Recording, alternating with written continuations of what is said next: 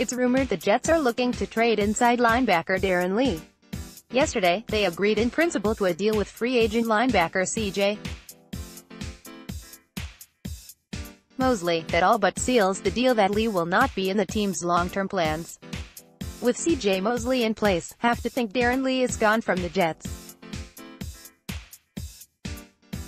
He ended last year suspended, Matt Miller, at NFL Draft Scout, March 12, 2019. Lee, who is just 24 years old, was a former first-round pick in the 2016 NFL Draft out of Ohio State.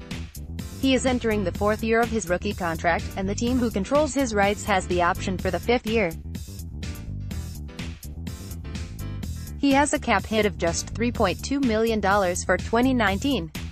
At the 2016 Combine, Lee posted a blistering 4.47 40-yard dash to go along with a 35.5 vertical and a 4.20 short shuttle. He had a breakout year in 2017, where he posted 94 total tackles, 3 sacks, and 2 forced fumbles in 15 games. Last year, he recorded 3 interceptions and 5 passes defended in just 12 games, while racking up 74 total tackles. He was suspended for the team's final 4 games for violating the league's substance abuse policy. The Redskins need help at inside linebacker.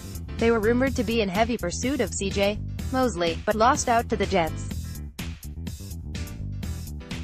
A versatile sideline-to-sideline linebacker, who can also cover running backs and tight ends, is just what the Redskins need, and Lee would offer them just that.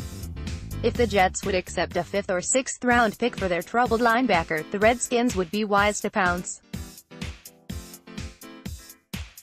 The Skins have plenty of leaders on the defensive side of the football to help keep Lee in check.